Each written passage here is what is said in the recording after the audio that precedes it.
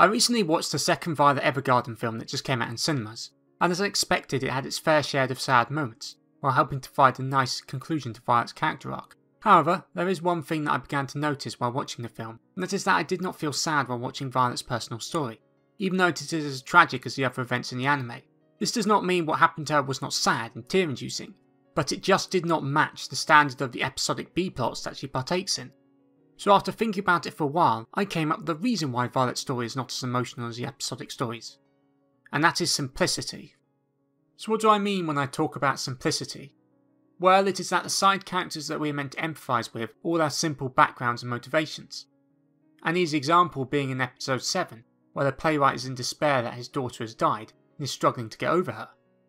This is an extremely simple emotional beat that anyone can understand, that the idea that someone you love has died through something that is not your fault and who you want to spend a lot more time with. It is something that will sadly affect nearly everyone at some point, so anyone can feel empathy for that, even if they have yet to experience that same pain in real life. The simplicity of that situation is that they do not dwell heavily into describing his character, apart from his motivations and necessary plot points, and even then they don't talk about anything that could be seen to be controversial, or that could make you lose empathy in the character. This makes the characters themselves very one-dimensional, in the sense that they could just be cardboard cutouts with their motivations written directly on them. Yet, thanks to the amazing storytelling, music, and breathtaking animations, they come off as far more real than they realistically should.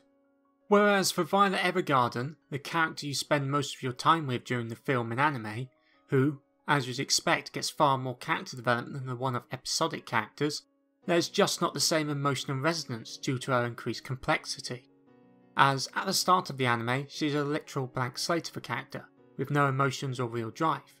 However, over time, more and more of her past is revealed, along with her attachment to Gilbert and her personal obsession surrounding him.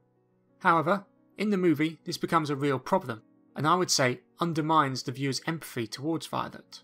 Now, spoiler warning as we're about to talk about the new film. Violet's story, in the film, did not make me sad because Gilbert, who she is obsessed with, makes decisions that have no basis in the real world. So, to start with, he survives being mortally wounded during a firefight, along with him losing his right eye and left arm. Then, to further cement his death, a building collapses on him and explodes after being shelled.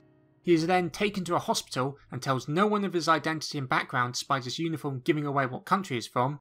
He then leaves and moves to a random island far away from home and never tells his family about him being alive, even skipping his mother's funeral. Now, I know in the light novels this is different compared to the film, but the anime is the form of media that most people have experience with the series with, and in the anime it comes off as far too outlandish for it to be taken seriously, even with the wonderful animation and music by Kyoto Animation. Cementing the idea that to make a scene sad you need to keep it as simple as possible, as the events that are drowned in information ultimately lose that necessary and empathetic touch to move the viewer. However, this could just be one of those issues similar to Danmachi Arrow of Orion, where it is a movie that requires you to be in a relationship or to have a long-term relationship to understand the emotional depth that the film is trying to portray. And as I can tell by the feedback to that video, I was definitely in the minority who did not like the film. Nonetheless, an easy counter-argument to this is that the reason why Violet Evergarden resonates with so many people is because the scenes resonate with the melancholy moments you will feel at some point in life. Whereas not many people can associate with someone telling you that they love you, followed by them faking their death and running away, with them later attempting to avoid you for the rest of their lives. It is just not something that usually happens to most people, drastically diluting its emotional impact when compared to the other depressingly realised moments in Violet Evergarden. And that is the key reason why Violet's story is not sad, as you cannot make an overtly complicated story sad, as less people will be able to see themselves experiencing something similar in their lives, meaning that you're far less likely to be as empathetic towards something outlandish than you would be compared to something simple. And that is for many people why the simplicity of the episodic B-plots make them sad, as you can only really truly empathise with something if you can actually understand it.